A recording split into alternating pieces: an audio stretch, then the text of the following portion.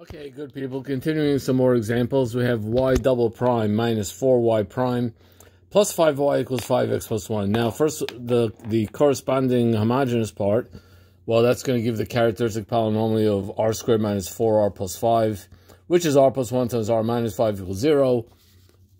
And that's going to give us our RC. We'll write that's going to give us our YC. We'll write the YC later. Let's now look at the YP first. So because of the 5x plus 1, that's a first degree polynomial. So YP is also going to be a first degree polynomial. YP equals AX plus B, which means YP prime is A and YP double prime is 0.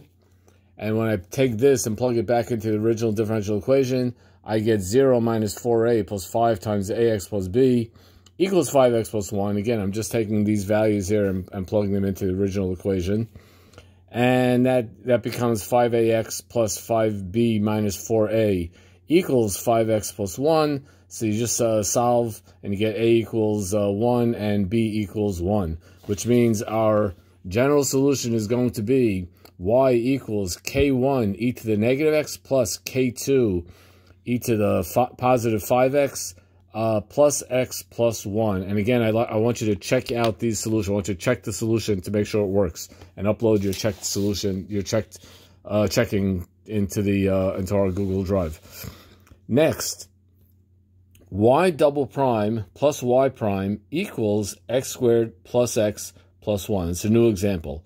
Now, notice that there's no y term. See, here there was a y term. Here you don't have a y term. Well, because there's no y term, that's going to force us to make y equal to a third power of x to the third power. See, because if y was just x to the second power, I would never have an x to the second power in my answer because I only have y prime and y double prime. I need y to be a higher power to happen. So yp is going to be ax cubed plus bx squared plus cx, and yp prime, of course, is 3a x squared plus 2b plus c, and yp double prime, I'll make that clear. Yp double prime, of course, is going to be 6ax plus b. If I combine, now, I'm not adding in my yp because there is no yp in the original differential equation. I'm just going to add these bottom two, and that's going to give me yp double prime plus yp prime equals x squared plus 2. And when I plug that in, that's going to give me 3ax squared plus 6a plus 2bx plus 2b plus c equals x squared plus 2x plus 1. And when I solve all that, I basically have three equations with three variables. And I wind up getting a equals 1/3, b equals 0, and c equals 1. Which means yp is just going to be 1/3 x to the third power plus x, which means our final total solution is going to be y equals k1 plus k2 e to the negative x plus 1/3 x to the third power plus x. Let me make that nice and clear. And I just want to say, where did I get the k1 and the k2 e to the x? I didn't mention that part. It's kind of easy, so let me just show you.